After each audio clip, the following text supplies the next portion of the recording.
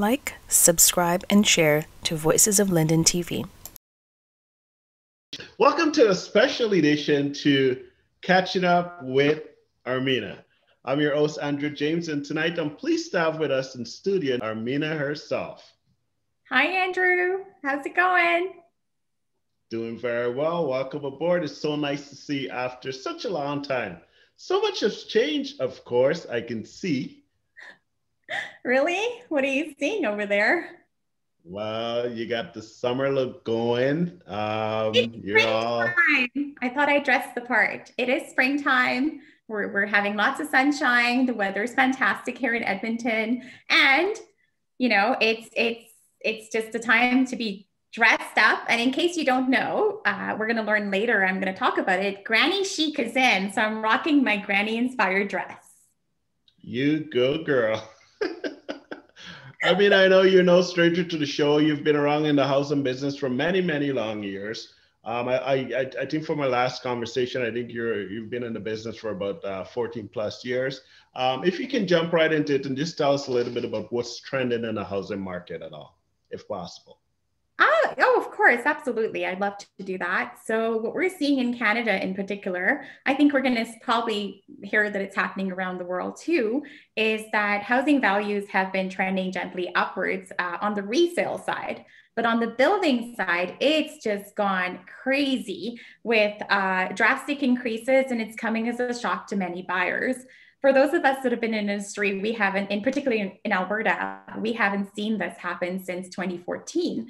The big difference is, though, that back in 2014, while the housing prices were higher, the mortgage rates were also higher. So it actually costs more to buy a home in 2014 in Alberta more than it does now, because we're still at historically low rates across the board. So it's still economical to purchase right now. So while the current demand and price increase appeared to be mainly driven by COVID or the effects of the pandemic, it's really related to people just looking for the most valuable item right now, which is living space. That's really what's driving the market so crazy. Like in Toronto, for example, it's going to be a 16.9% increase, one of the highest that you have ever experienced this year alone, in the past year. You're going to be having that. It's so major. In Alberta, we're going to be faced with a 7.9% increase, which to many, they're like, how is this happening when there's a recession going on, when our province is not doing so well? But it is mainly driven by people realizing that living space is what is needed. You know, more than ever, your home has become your hub. It's your workspace. It's where your kids are learning. It's your restaurant. It's your gym, and it's everything in between. But what's really happening too is that we have a major issue with supply and demand. Because of COVID-19, the factories they have guidelines they have to follow. They're strict guidelines. So you can't have the same amount of workers working in a factory anymore. So they're not able to supply enough to reach the demand of what's going on. There's a mad rush right now for people wanting to do renovations at home. Everyone's building a deck. Everyone's all of a sudden turning into handymen and handy women. And apart from that, you've got countries like Germany and other countries all over the world that are rushing to Canada looking for our lumber, because people no longer are going to wait for things to go back to normal. They're going to start to turn their homes into their environment. And it's summertime, so you're seeing it more than ever.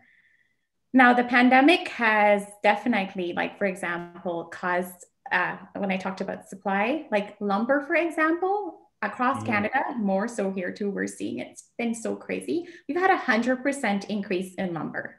And I'm going to call out for you a couple of others, because I actually went and checked majority of them. Framing and blocks have gone up 11%. Appliances have gone up 6%. You've got containers stuck outside of Canada that can't come in. There is shortages of things starting to happen, and we're starting to see it. You know, drywall's gone up 8%. Aluminum and steel has gone up 10%. So these things, when you actually accumulate all of them, it's quite an increase in an industry that just wasn't ready for it. Here's the checkpoint. it's not stopping people, because where you live, how you live, your space has become priceless. So people are finding ways to do this. So we actually have here in Alberta quite a lot of people moving out of province from Toronto, other areas. They're transferring jobs and they're coming here because they're finding it way more economical to purchase a home. It's more affordable to live.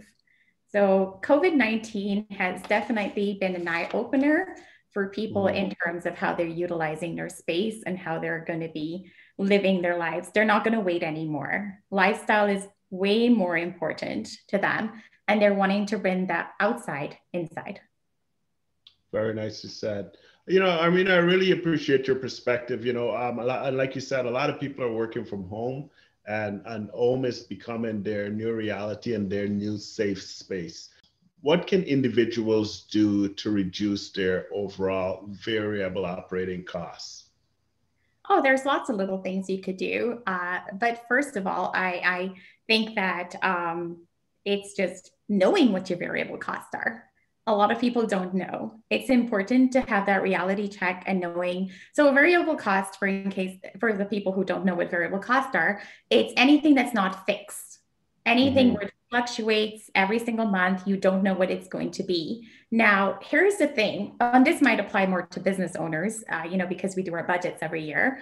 The best thing to do is estimate what you think you're going to be using. But for business owners in particular, when you actually get those bills and they come in, go back and check to see that what you estimated that you were going to be spending is actually what you spend, because you want to be realistic. So variable costs, for example, can be like your electricity bill, your water bill, your maintenance costs, your food bills, anything that is not fixed in your environment. Now, with us being home more than ever, there are other costs you may not be using anymore, such as getting our nails done, getting our haircuts happening, getting facials. We're not using our transportation as much. So in terms of cutting variable costs, now there's a couple of other things apart from the grocery bills and things like that at home. You can also do simple things in your house to cut down on your electricity bill. For example, you can switch out some of your lights to LEDs. This can actually change your electricity bill, like really affect your electricity bill and save you money. Now, LEDs can sometimes be quite expensive. So my advice to you is look at the rooms that you use the most in, the rooms that you would use the most, so like your kitchen maybe, and like your bedroom may or may not, but areas where you think you do. And if it's 4 bulbs in your house, go buy some LED lights and put them in. They can actually cause your electricity bill to go down quite a lot. No, something small like that makes a big difference, because you may not actually use the lights that are on in other parts of the house as often as those common areas. So something as simple as that. The other thing you could do is go around your faucets, check your toilets, see if you've got water being wasted all the time. It's easy sometimes to not realize where your money is being literally drained out of your house without you realizing that it's being drained out of your house. So be smart, go check these things, because one little drip is literally pennies going away. The other thing you could do is, and it's quite inexpensive to do, is go and get those you can change them out in your taps. They're like low flow extensions to your faucet, and they make such a difference to how you spend money. So some other things you could do is change your furnace filter for those of us that have furnaces. First of all, it's the air that's coming into your home, but it also helps your furnace to work efficiently. The other thing you can do is make sure that you change, clean out your boiler or your hot water tanks as much as possible. My advice to you too is turn down the heat on your hot water tank. You do not need it to be that hot. And also, if you can afford it, buy a hot water blanket. Tank blanket. It actually pays for itself in a short term, and it helps you to conserve the energy and electricity. Make sure you insulate the plugs that are around that hot water tank. It actually makes a big difference on saving you money too. Go around your home and make sure that you seal all your windows, These are little things that make big differences in your monthly expenses. Now, one other little thing you can do, learn how to change, like how to buy your own oil sometimes. If you have a buddy system, know how to do that. One of the things I learned a couple of years ago from a good friend is making sure that my car tires, my vehicle tires were always to the right PSI. So yes, something as simple as that can actually save you 1% on the gas bill, on your gas bills. Something is increasing your vehicle tire by 2 psi will actually affect your gas bills quite drastically. So little things, but just make sure you follow the manual and that you're increasing it to what it should be and you're not overdoing it. My advice to you really is variable costs. When you think about it, these are sometimes things that we indulge in when we're in certain moods. So I'm a big emotional checker in terms of checking in with who's in your house. So yes. For me, if you're going to be, you have to be realistic. You have to put aside money so the savings that you're saving, you have to make sure you utilize that money properly. Make sure you put money aside for your loved ones, for fun times, for things like that, because it makes no sense saving money and all of a sudden you get into a bad mood and you're Uber Eats everything on the menu, or you skip the dishes. But the thing is, it's important that, to me, variable cost is not just the monetary part, but it's variable cost on your emotional and state of mind side of things. So it's important to have that reality check with yourself to know where your money's going, how you're spending it, and what purpose you have for it, and if you're able to save any of it. Now, there are some other parts to variable cost cutting that you could easily do. Depending on your credit card debt, you can easily also call the credit card company, talk to them, see if you can get your rates, reduced. These little things as, paying off a credit card really affects your credit, but also helps you to benefit, whereby in the future, you're able to get a credit card where you can actually get better rates and rewards from it. Simple little things that you can do. I mean, I can really get into this more and more, but those are just some little tips about being able to save money on the whole and how to cut your costs down. Excellent. Thank you so much, Armina. I know a lot of students are home. Schools are closed. A lot of students are doing in-class learning from home. A lot of parents are working from home and so on. Can you tell us what individuals can do to make their home experience more enjoyable through your own lens? Absolutely. That's the fun part. But before I move on to that, I'm a big fan of feng shui. I don't know if you've heard of that, but it's a Chinese kind of statement about bringing harmony to your home and, having that spatial environment being very harmonious and creating that Zen atmosphere. And I wanted to share with you, and this is something that men and women, girls and boys can all take part in. And it's basically that you should remember to always keep the door closed and your toilet lid down.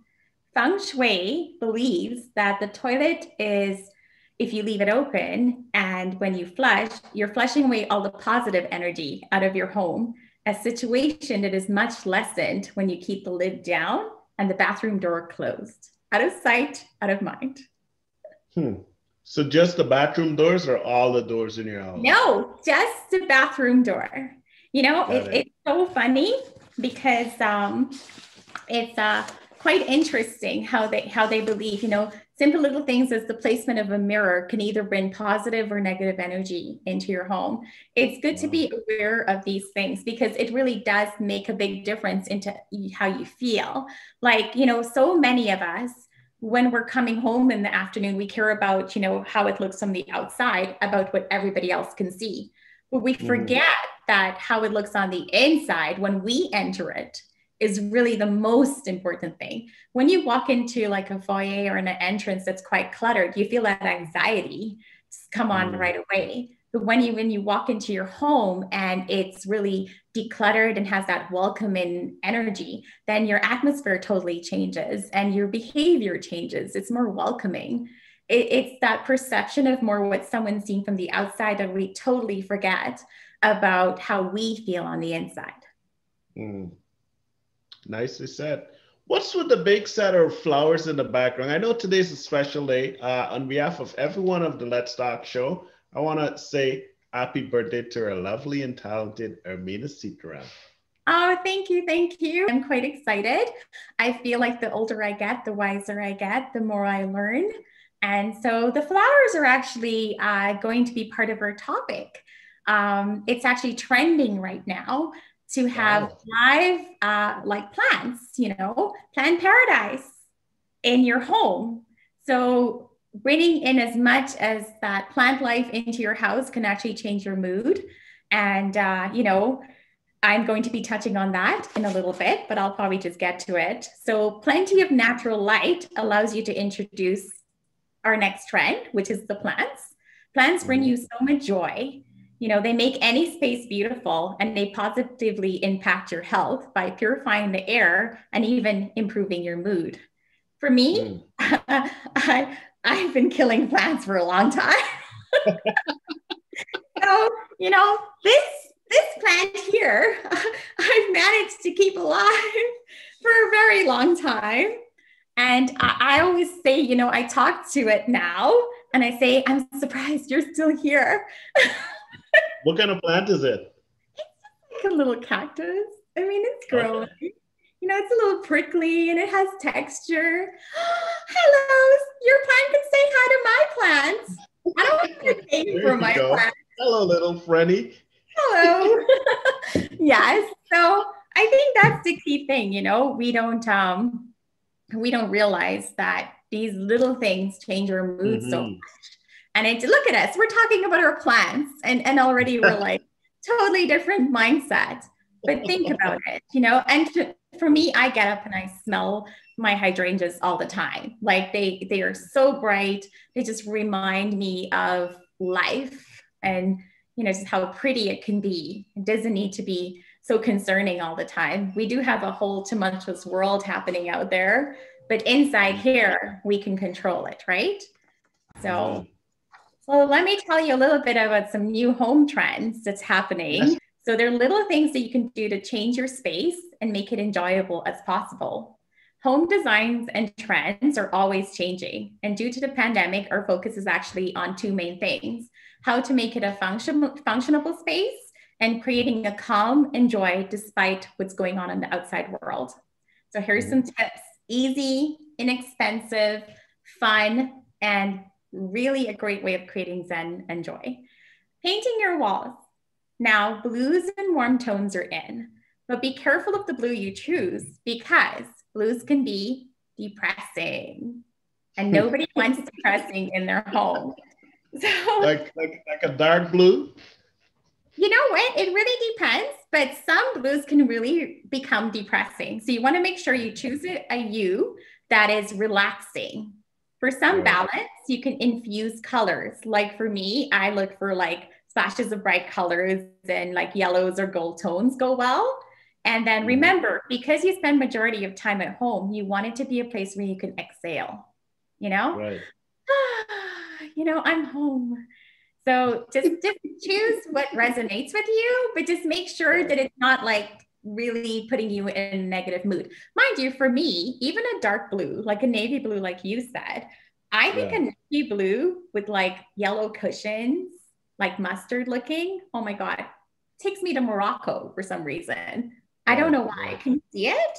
I can see it, you know? Of course, yeah.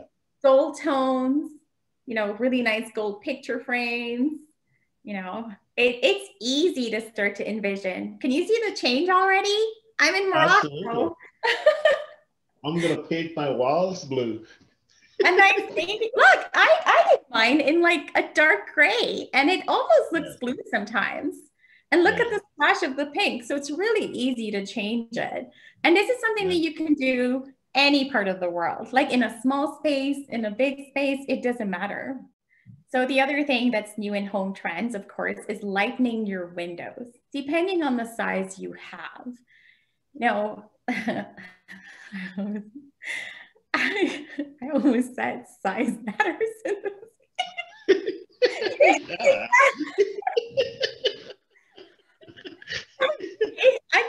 I said that. As it relates to windows, of course.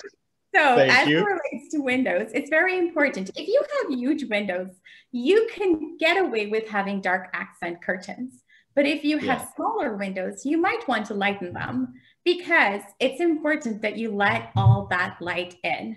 This is an easy way to make your space feel comfortable. There are many, many benefits to natural light.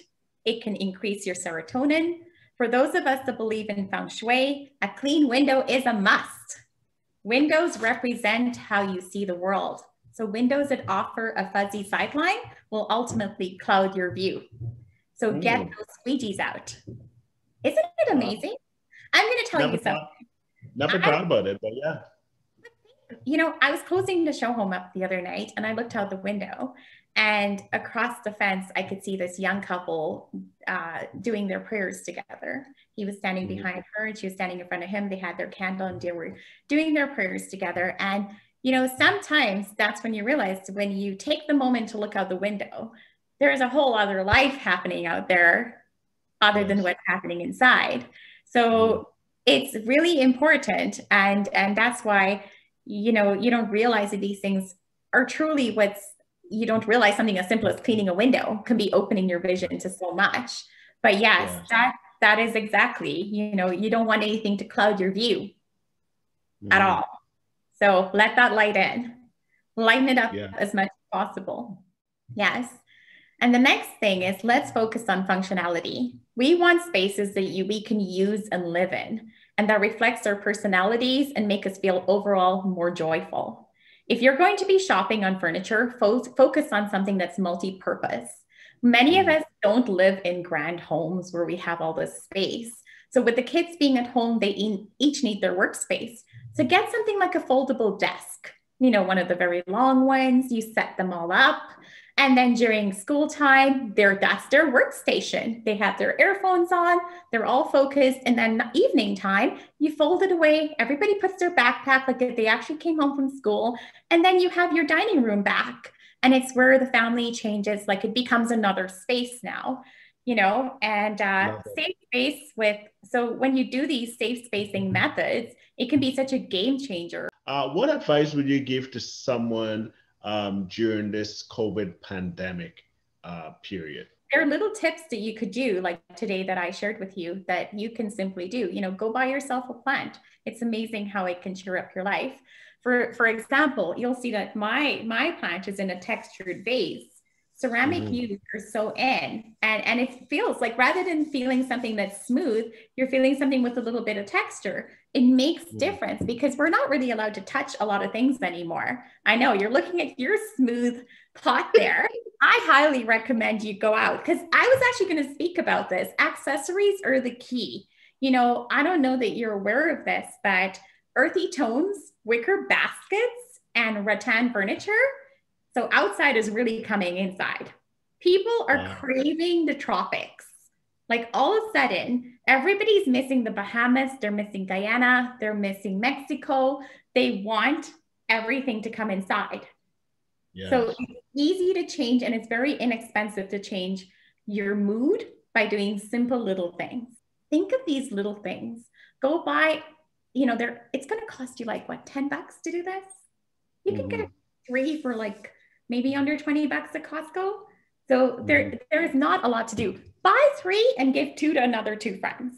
You know, it's really, really amazing little things to do. Buy yourself an abstract painting, little things to just take you away from the moment you're in. You know, these all work to create an organic look that can produce a relaxed, calm vibe. All the little tips I'm giving you can just change everything so much. So the other thing, because here's the thing, no matter what's trending, Andrew, we love what we love. People can't take that away from us. You must have some knickknacks that you can't give up. I have some knickknacks that I must have, even though they don't go with my feel. Like, we all know that there's things that we love that we just can't. But it's important, because those things speak to you. It's like you look at them and you're like, remember that time? All of a sudden, your memory's back. You know? You know, with that said, though, you're building an ideal environment. So Right. make sure that while you're building that environment to cause you to be in that different mood, that you declutter and give away anything that you're not using. Because it's important to while it's important to surround yourself with things that you love, you don't want your space to become claustrophobic. So with that said, keep storage solutions in mind, because lots of storage will keep you breathing easy in your home while letting you keep what brings you joy. You know, they have a saying, when your space is clutter-free, your psyche stays free of anxiety. Did you know that? I think you're absolutely right. And I think you're onto something there. Yeah, it's amazing because you just feel so free. Very good. Armina, on behalf of, I think we'll leave it there for today. I look forward to talking to you again, and I would love to see an opportunity of what's trending specifically as it relates to your newer model homes. I look forward to talking to you again. On behalf of everyone at the Let's Talk show, of course, our executive producer and our director, I want to take this opportunity to thank you very much for being a part of our show today. Thank you very much. Always a pleasure. You're welcome. And we will be in touch soon. Good night. Good night.